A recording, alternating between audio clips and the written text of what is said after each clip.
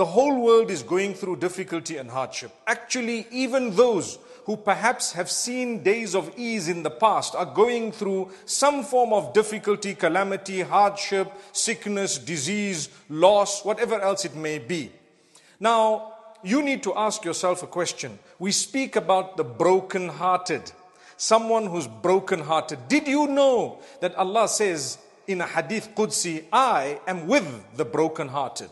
If someone is broken-hearted, do you know that Allah is with that person? If you are broken-hearted, Allah is with you. Did you know that when you are broken-hearted, the angels are saying Ameen to any dua that you make? So don't say the bad words, the F's and the B's and the S and H's and so on.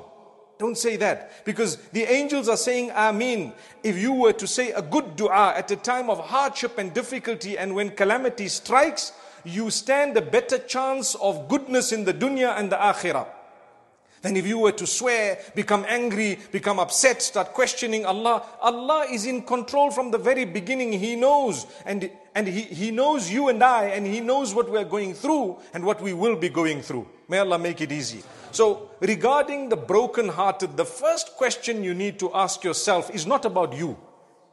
It's about someone else. When they are broken-hearted, what role have you played to break their heart? Did you hear what I just said? Many people are sitting saying, oh, I'm broken-hearted. But how many hearts have you broken? Subhanallah. And when I say how many hearts have you broken, I'm not talking of love stories here. We're talking of how difficult have you made the lives of others. Some of us are rotten when it comes to our character. Astaghfirullah.